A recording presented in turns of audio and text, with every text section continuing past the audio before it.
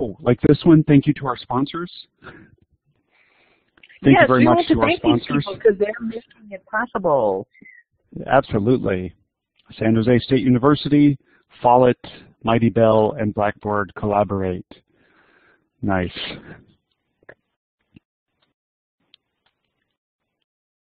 Oh, and here, okay, here's the where are you from? Margaret, if you don't mind, give all participants the whiteboard permissions for this slide. And let's just see how this, and I asked this earlier. Oh, look at this. Look at the little dots appearing. And we'll see our friends in Australia show up here in just a second. And let's see what other countries we might have. There we go. Is that Hawaii that someone just selected?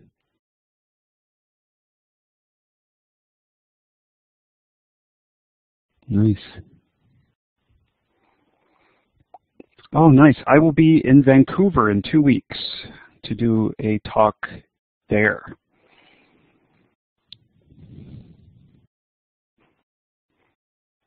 Eddie, Texas, wonderful.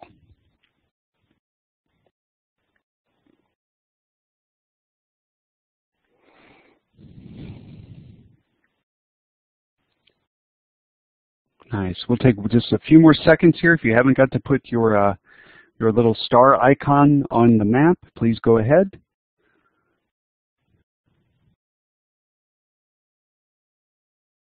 Marina, welcome. Welcome to your first Library 2.0 conference. Nice to see New York represented.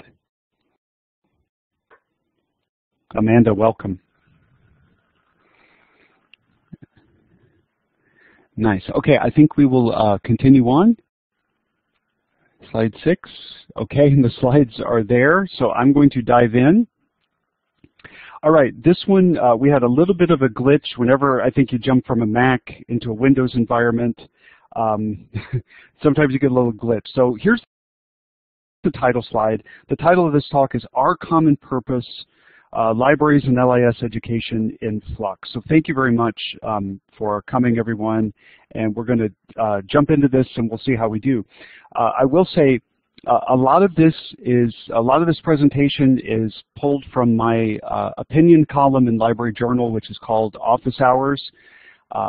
This is my opinion type thing. This is sort of me thinking and considering what's going on and just looking at the landscape of LIS education. So with that in mind, I'll start by telling you I was on the phone last year with a colleague who is the dean of a very large university library. And one of the things I always do when I talk to folks like this is I say, what should I be doing with my classes and my students to make sure they are ready to get jobs with you? And he had a few things to say.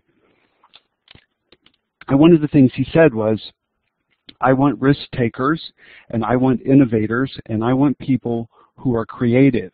And he went on to say, I want people who will work on projects and make decisions without waiting for me to tell them what to do. And it was very, very interesting to hear him say that, and it sort of helped me make decisions about how I teach and what I expect of my students since then. And again, it's really nice to have students here with us in the room, and I hope we get to hear from them when we open this up for discussion. So one of the things we've been looking at in the last few years is the concept of participatory culture, and we can look to Henry Jenkins, who wrote a white paper in 2006 on education in an era of participatory culture. And he really defined what this means and defined what it means to sort of live in this connected, plugged in, and very collaborative world. And he actually outlined some of the affordances, what it means to be a participatory culture. And I wrote about these for the San Jose Student Research Journal in a piece called Beyond the Walled Garden. And I looked at each of these, but what Jenkins pulls out is in this participatory culture, we have the opportunity for artistic expression and civic engagement. And that means that we get to share our creativity and we get to engage with others. sharing, of course, and we can have informal mentorship as well. And I think we can actually see examples of that with the way that some of us might interact on Twitter or Facebook or via our blogs, that there is some informal mentorship going on. And contributions matter, and I think this is key. And I will say this to the students in the room: your contributions matter. The work you are doing now, for example, the students I have that are blogging and sharing their words, not just with me in a closed environment, but out with the world, absolutely, those things matter. To the practitioners in the room, absolutely, take a look at what the students are doing these days. It's wonderful stuff. It is engaging and interesting, and it's smart, and I think we can learn from it as well.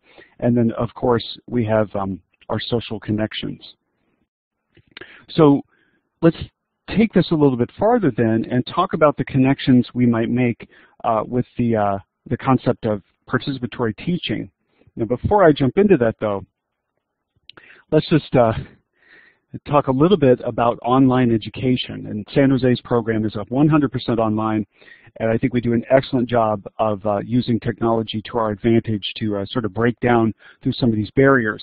A few months ago, I highlighted in my column and on Tame the Web a post by a young man named Benjamin Lanehart, who was finishing his degree at another online program, and he wrote a post called "Is Online Education Still Stuck in 2001?" and just sort of did a riff on how his experience was in his online program. And he says, here's what I do in my classes. I sign into Blackboard, I read the lecture quotation marks, read the articles, make my obligatory posts on the discussion board, and occasionally write a paper.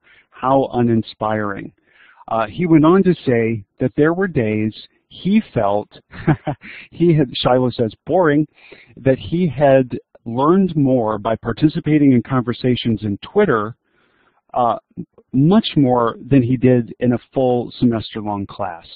So that's something I think we need to wrestle with, and I think we need to make sure that we are not doing, that it is not this rote, read, regurgitate, repeat, read, regurgitate, repeat, this sort of environment that really, to me, does not foster learning, certainly does not foster engagement, and to be frank, this does not prepare anyone to go out and work in the world of libraries at all.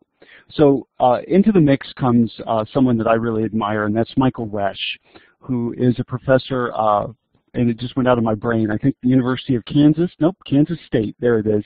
I know, he's great. He did the video on Web 2.0 called "The Machine is Using Us" that is absolutely incredible, and I've used it in my teaching, and I used to share it with classes. So he made the Chronicle just recently in an article called "A Tech-Happy Professor Reboots After Hearing His Teaching Advice Isn't Working."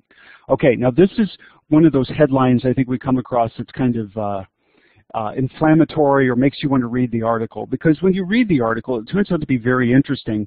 It says that Wesch encountered people as he was going around the world speaking, professors coming up and saying, well, I tried what you talk about, and guess what, it doesn't work. It doesn't work at all. And he encountered this, many times.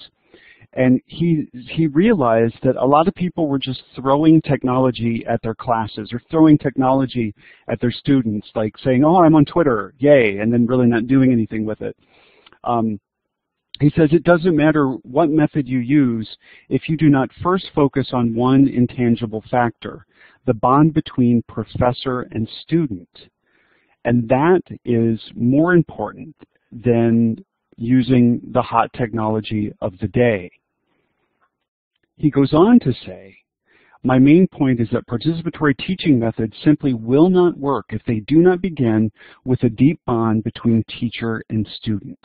So, and Pamela actually said technolust. That is a really good way to describe this, and we talk about technolust in my classes, that maybe for a professor to say, oh yes, I use a blog and I use Twitter in my teaching, blah, blah, blah, but really, what are you doing with it, and what is the purpose of it? It's just like in libraries, and I want to make sure that we're hitting both both sides of this coin tonight.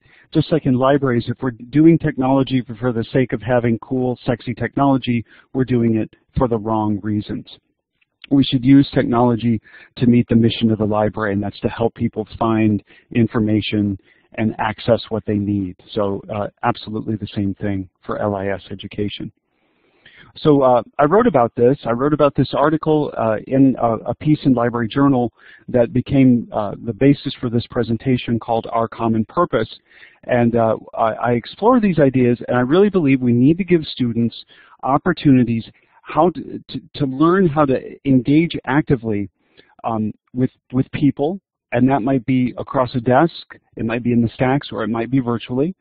To find ways to facilitate people's interests and help them make connections to each other, and to promote, of course, conversation and the creation of community. And I think these things might be more important, and thank you very much, Margaret, for sharing that link. Very cool. These things might be more important than focusing in on the like the tool of the day type things. But I will say, just to put a real fine point on it, one of the things I do is I do have my students blog, and that has become sort of our community space and our community learning space, and I think it's a way to strengthen that connection that I'm looking for when I work with my students and when I meet with them early on. I'm reading their words, I'm reading the comments, I'm commenting, and I'm really, really impressed at how we can, over the course of 16 weeks in this environment, and I'll tell you about the environment in just a bit, how we can create this space that also extends into Twitter, etc. And I'm not monitoring the Twitter right now, just so I'm not super distracted, but hopefully folks are tweeting and maybe talking about this, and maybe some of my students are even using our class hashtags for their tweets. So just a little bit about my goals as an LIS educator, and again, this is another piece that I wrote for LJ. I had the opportunity to sort of think about what I was doing with my students a couple years ago when I was invited to speak at the EDUCAUSE Learning Initiative conference. And here's one of the things I came up with: to give LIS students environments for exploration and experience. And then the next, to immerse students in the spaces where they may work upon graduation. So we got two things going here. We have a space for exploration and play, and we also have a place where they will gain experience in the spaces they may work when they graduate. That's one reason why I do not do anything within the learning management system. Nothing wrong with the learning management system, but I want my students to have the experience out in tools and platforms that they may use. And I've chosen WordPress, and I'll show you that in just a bit. And to remember that 20th century policies don't always work in 21st century learning and sharing spaces. So really think about what needs to change from the way we did things in the 20th century. And it's so easy for things in education in the university setting to be place-based. And I think that's a really neat phrase I've heard a lot lately, that things are place-based. For example, you may have to actually have a physical signature to do blank at some universities. That's place-based, instead of maybe being able to submit a digital signature and a digitally stamped PDF or whatever.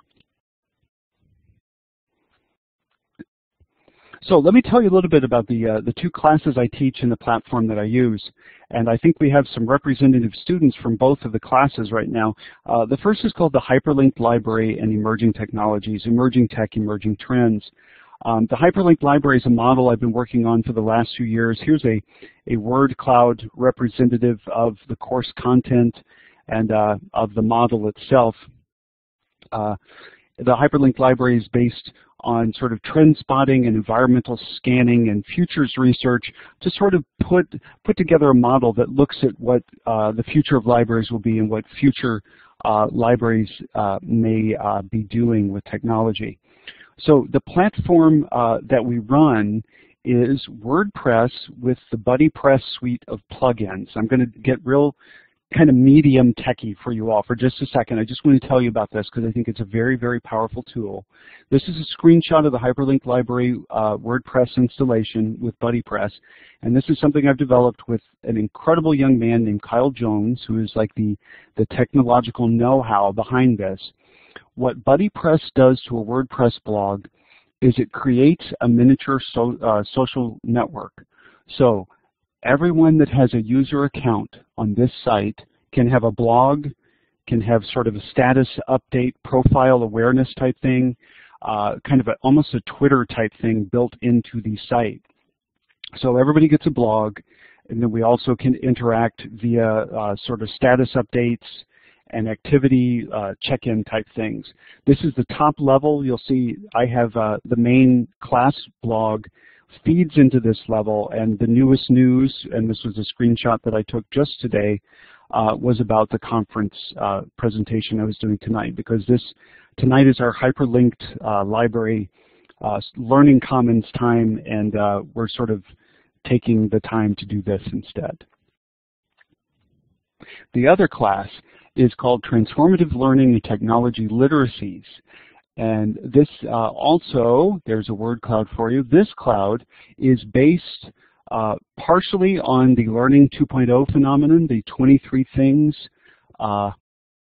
learning program developed at the Public Library of Charlotte-Mecklenburg County in 2006. And it's also based on an absolutely wonderful book, a couple of books really, one by Char Booth called Effective Learning, Reflective Teaching, and a book called The New Culture of Learning. And Char Booth is absolutely wonderful, and the book is incredible. And let me go to the next slide, and you can see the very similar setup. I'm using the same theme. She is amazing. Char is absolutely amazing. This class, everyone is blogging as well, but we're also doing a huge, gigantic group project based around Learning 2.0. We have groups that have self-organized. They have been partnered with a real-life library. And for our friends in Australia, we are actually working with 2 libraries in Australia, and my students are doing Learning 2.0 programs for them. So this first part of the semester, they have met virtually with a site liaison. They've utilized all sorts of technologies and social tools to put the programs together. They have adapted from what has come before, because that's the beautiful thing about Learning 2.0, and they have planned a 5-week course of self-directed learning. We are right at the point that the libraries are starting to roll out the programs. So these next 2 are what will come next. They are implementing, and they will be writing summaries and writing individual reflections on their learning process and on all the steps they took to put together these learning modules. Yes, Lisa, it is absolutely like the 23 Things. Learning 2.0 and 23 Things, the names are almost synonymous. So it's been really an exciting environment, I think, both for the Hyperlinked Library group and for the group taking on this huge, gigantic project. And I tell them, and I also wrote another office hours column about this, about embracing chaos. I tell them this class is going to be chaotic and messy, and it's going to be stressful, and they're going to be upset, and it's okay because it will work out. And I think we've had some very genuine and valuable learning coming out of it. So now I want to talk about, just briefly, some heretical thoughts about LIS education, pulled from the column and just some thinking I've done and some presentations I've given about this topic. Again, these are my opinions. Now this came from the very first column I wrote, Office Hours, and I think I got a little bit in trouble for this one. If the online world is not for you, then neither may be a career in librarianship. I stand by this because I don't think there is an area of librarianship that cannot be enhanced by participating to some degree in the online world. Now, when this column came out, I think some people got kind of irked because they thought what I was saying is, close the doors to the libraries and everybody go online. No, that's not right. What I'm saying is, yes, there will be some people that virtually do their jobs, and I think that's absolutely wonderful. There will be other people that partially do their jobs virtually. They're designing the website for the library, or they're the digital services librarian, and they're doing all of those things with the databases and the resources, etc. But then there are all the people that are working the front lines, and they're doing administration, and they're managing libraries that can so benefit from participating in this gigantic online conversation that is taking place with all the folks that participate in our profession. And way back when, and I'm reminded I have a colleague in the room that I was actually in school with, the University of North Texas. When all this was starting, we were just getting into blogging and all those early things, and what a little community we have. And it is still there, and it is still going strong. So yes, I really believe that we must understand what is capable with the online world, and we should, to whatever degree works best for us, we should participate. And April, yeah, one can't survive without it in today's world. I really, really believe that. Wow. Okay. You guys are saying a lot of cool stuff in the comments. I'm going to keep going. I want to give some time, just maybe for some shout outs, etc. Okay. So I used to teach the intro to LIS when I was at Dominican, and this was face to face. So we were in a classroom together, and I would say to people, "Why do you want to be in librarianship? Why are you coming into this program?" Because this was the first class they would take, and usually there were a couple people in each class that would say, "Well, I like books. I like finding things." And that, that's well and good, but I don't know if that's going to be the #1 things we are doing as we go forward. I think libraries are evolving beyond these things. Not that there are not going to be books in the libraries, and not that we won't be helping people find things. I think it will be much more co-collaboration, co-navigation. Oops, sorry. 1 second. Had a little glitch there with the computer. Am I still there? Can you guys hear me? Okay, good. Thank you. Thanks, everybody. So instead of focusing on I like books, can we think beyond that to what does it mean to help create local collections of the most unique stuff we have in our libraries, and to share those collections out with the world, and more importantly, helping library users do the exact same thing. If you ask me what will be our top roles in the future libraries, I don't think it's going to be dusting the books and helping people find things. I think it's going to be helping people create stuff. It's going to be helping people share their story with the world via whatever tools that we might have available to us. And it's going to be taking the most cool, most unique things we have. That we have, it's not the everyday stuff that every library has, but the most unique stuff, and making sure those collections are accessible.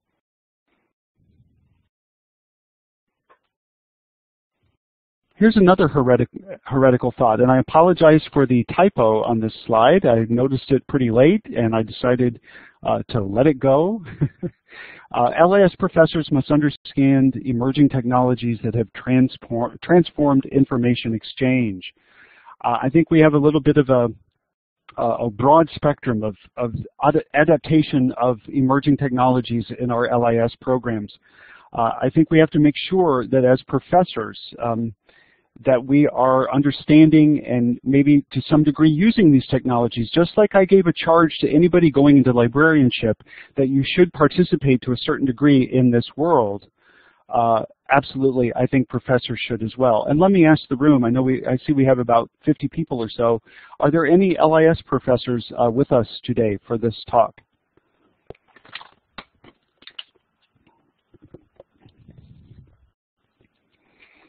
Okay, I'm going to say that's probably, oh, okay.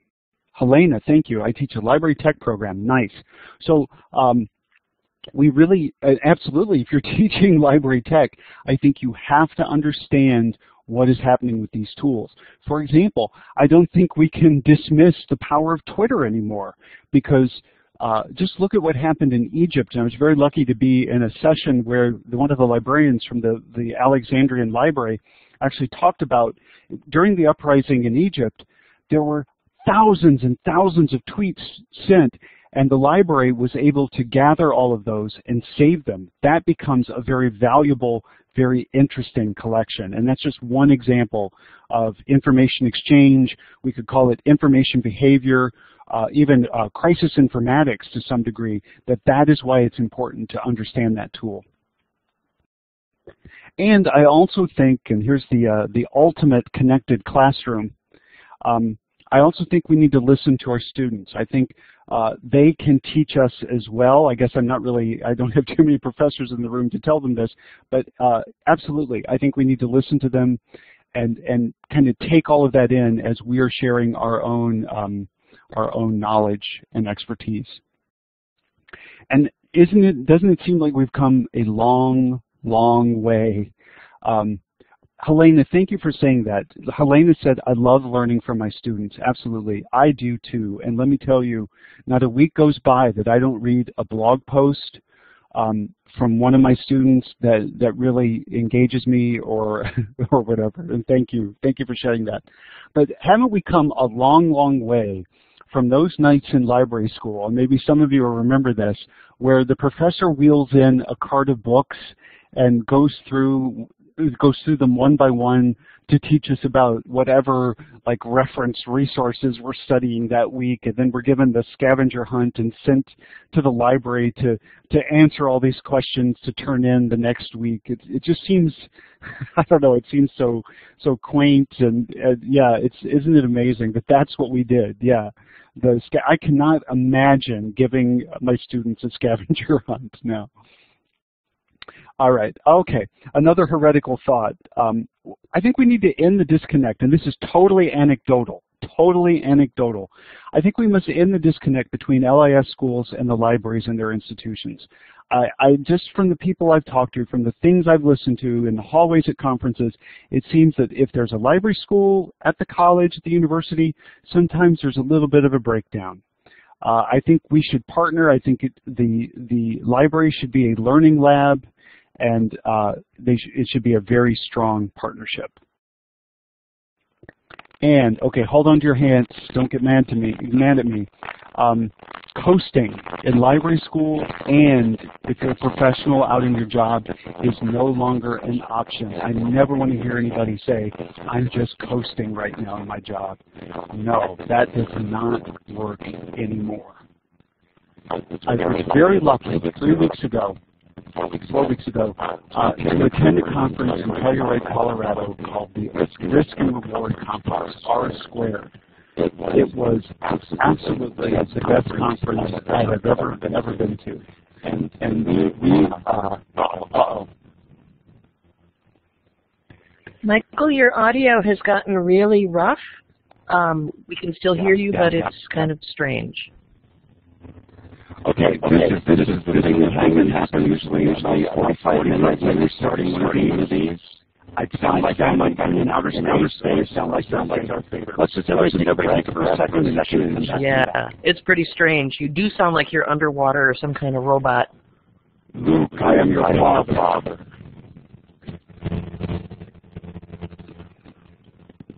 Have you ever figured out a solution to it? No, because it happens both here in Michigan and in Indiana.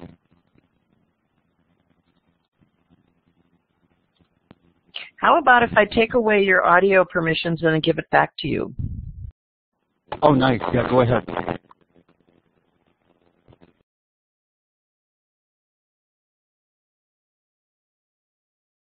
Okay, try it again.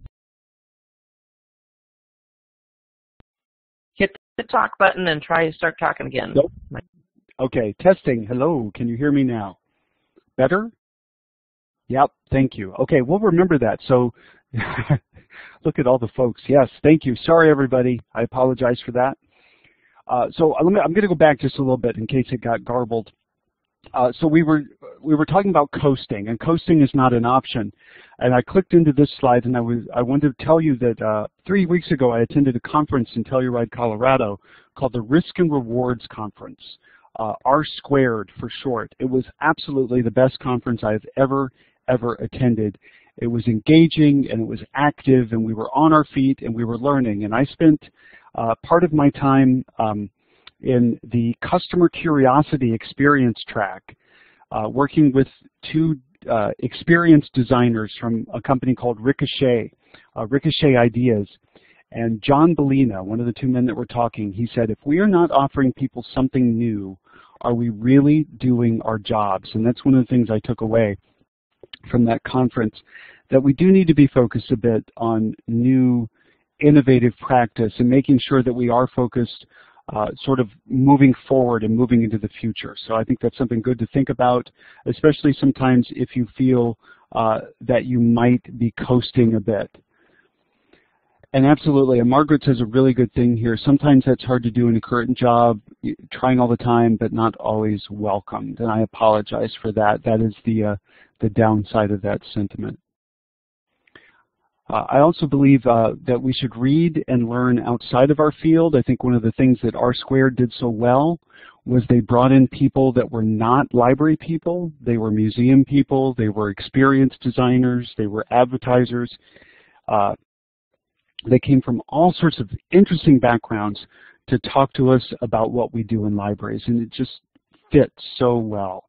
The reading part, absolutely, for sure, reading way beyond just library and information science publications to learn more, especially about technology and how people are using technology. So here's the other slide that got messed up, and I apologize for that.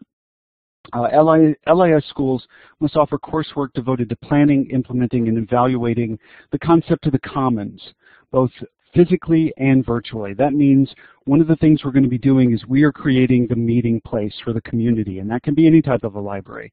It doesn't have to just be a public library. It might be an academic community, it might be the community you're serving in a special library, or the school library.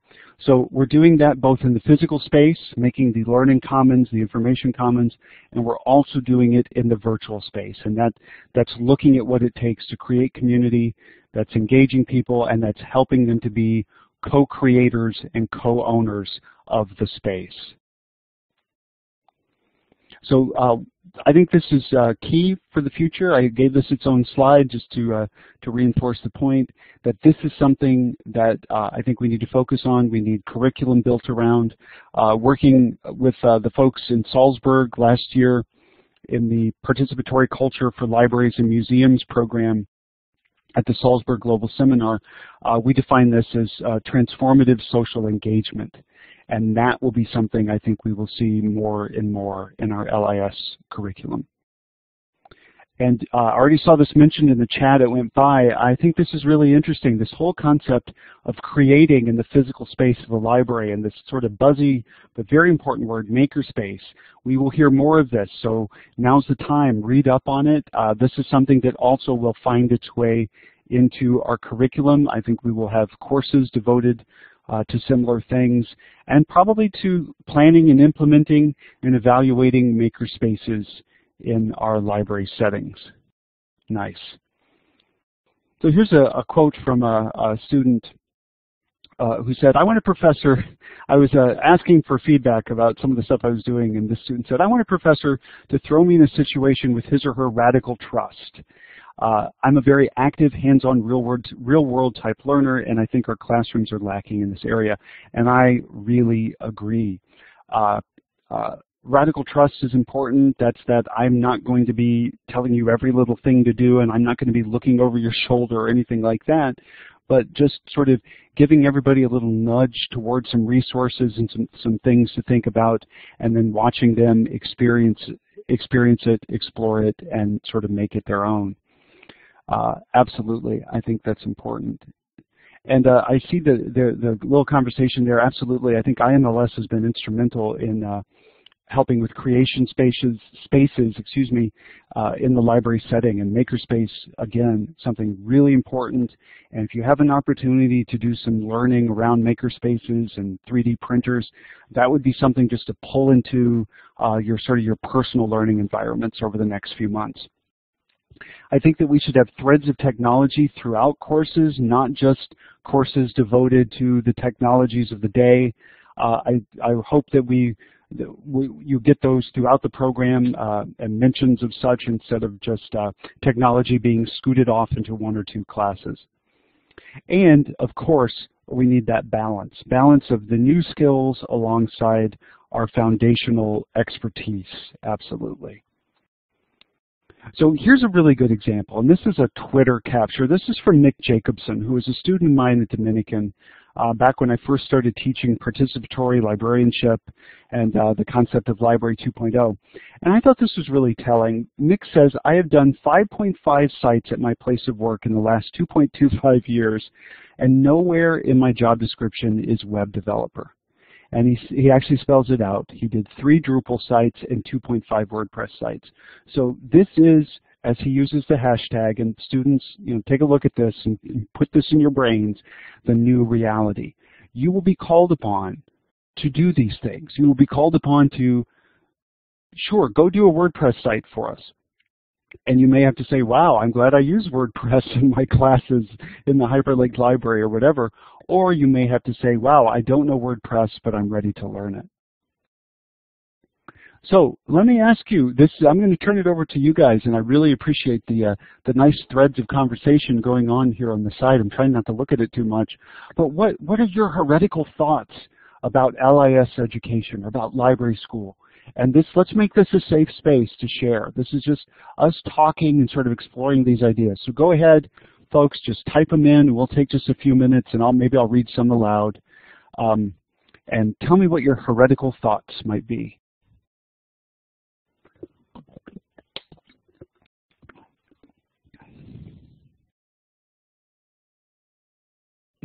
Okay.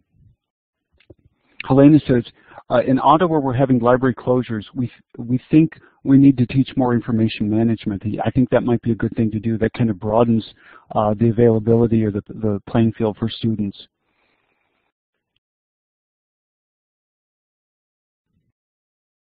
But Google it good, absolutely. Oh, Pamela says, brainwash the resistors to leave. Oh, Lisa says, I find things that Google can't. Yeah, absolutely.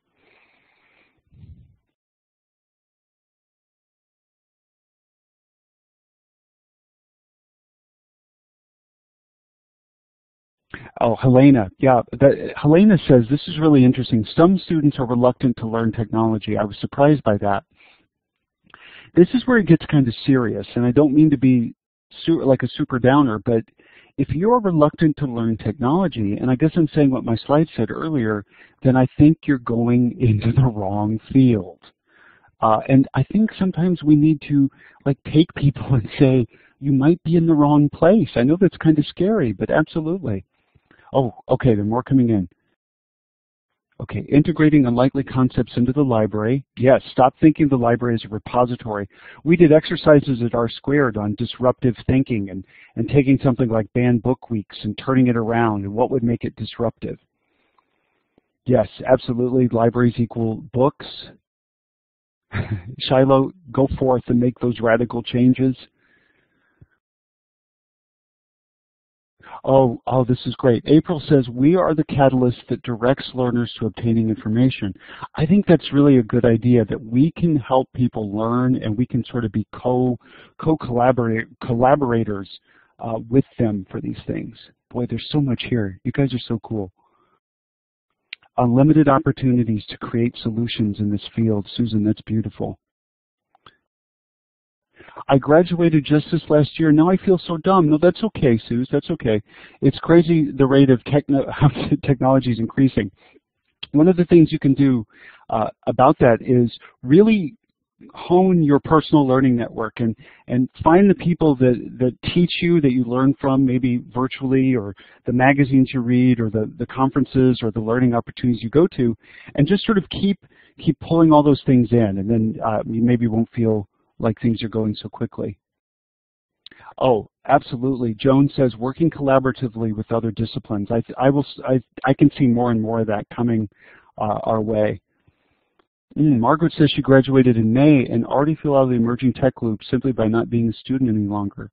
Absolutely. Okay, that says to me, here's what I think about that, is we really need to drive home in library school, and I would hope in many, many programs where people are serving the public and are working with technology, that you need, of course, to learn to learn. So that's that who you pull into your world and what you pull into your world, that you constantly are learning from, because we can't stop. We can never stop.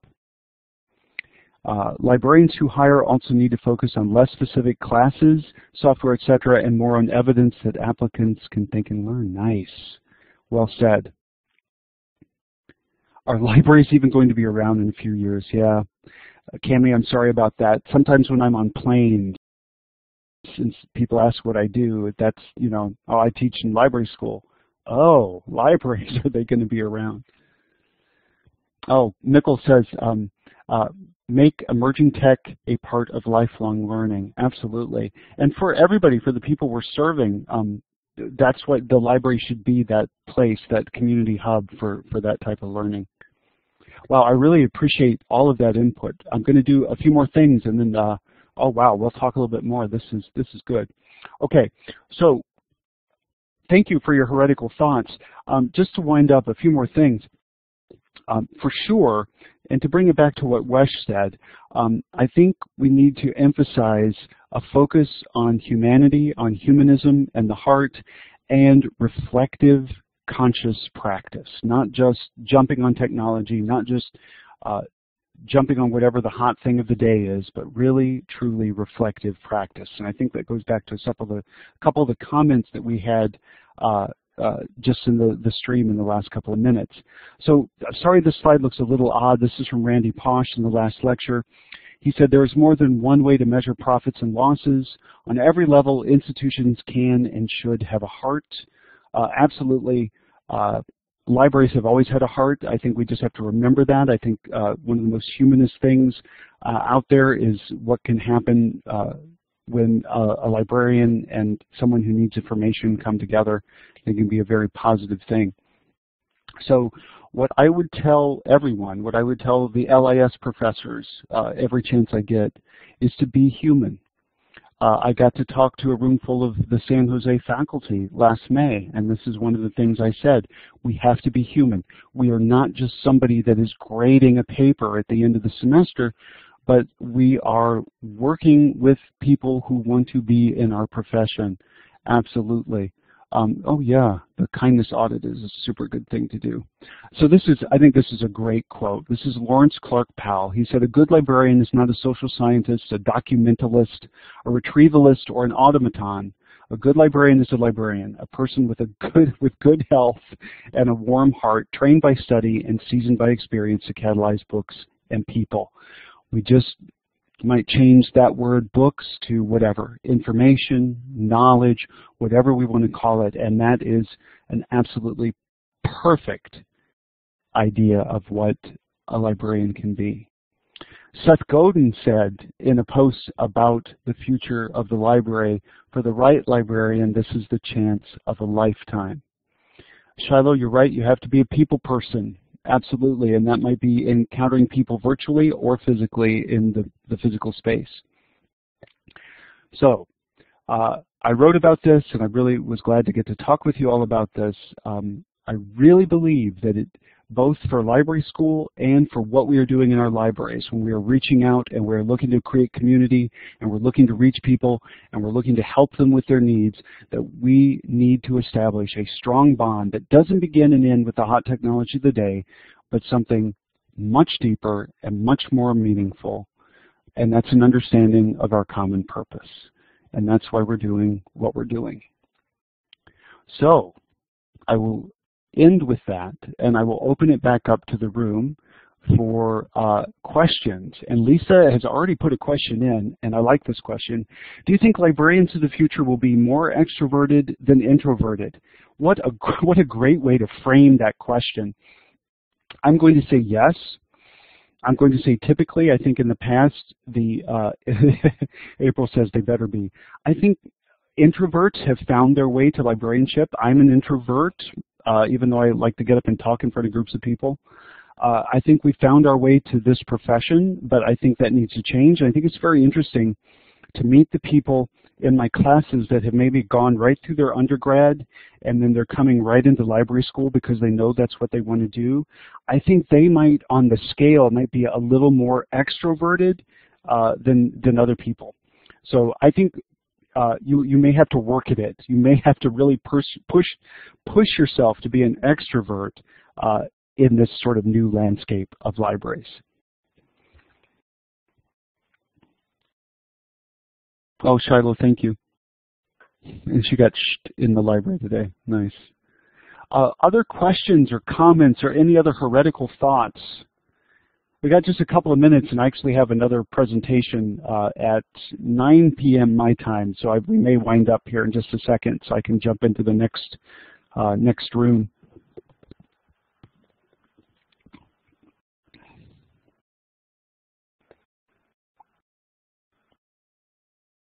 Oh, Helena, thank you. Nice. I will be back at OLA in February.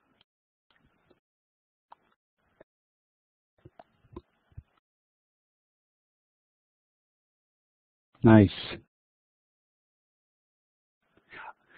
Carly, that's a good sentiment there. It is a scary time, and I think we have to be really respectful of that, but I think we also need to model what is best for the future, and I think that's something that we can do. And I think I see that in my students. I see that in the faculty that I interact with. Absolutely. Thanks, Lisa.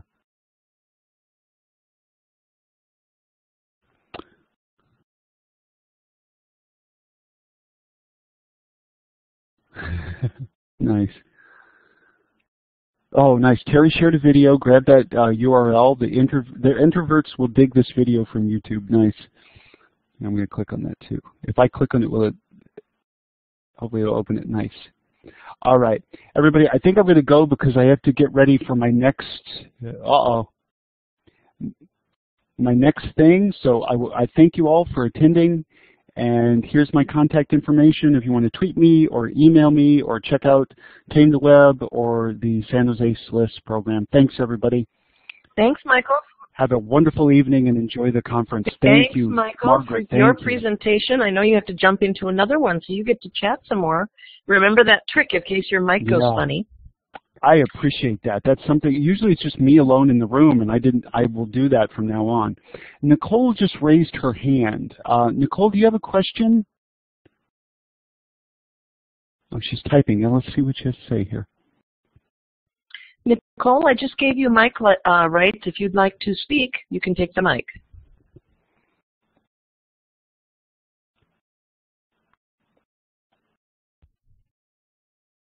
No, I think she raised her hand instead of, applauding or something like that. Okay, and that's cool. Job. Yeah, then sometimes I do that too. Okay, I'm going to jump into the other room, and we can stop the recording, I guess. And thank you so much for your help. You're welcome.